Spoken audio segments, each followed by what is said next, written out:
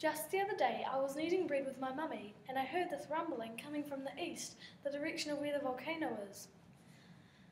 I've heard some rumours that bad things might happen, bad things like Mother Nature getting angry. But I think Hercules, our great ruler, is going to save us from the volcano erupting. Hercules has been communicating with the God Speaker. The God Speaker would tell us the truth, right?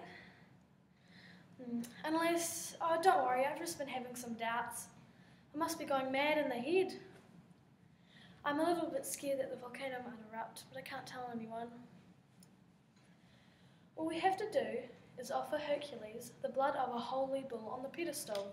At least that's what I thought. The other day, my father approached. He told me that my good friend Marcus was the person chosen to be sacrificed. I was sad, but I hoped Hercules would take our offering. It's just one person, but I think we've gone too far this time.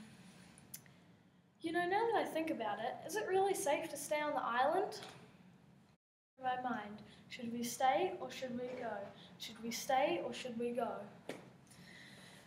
If Hercules was going to save us, shouldn't the volcano have stopped making noises?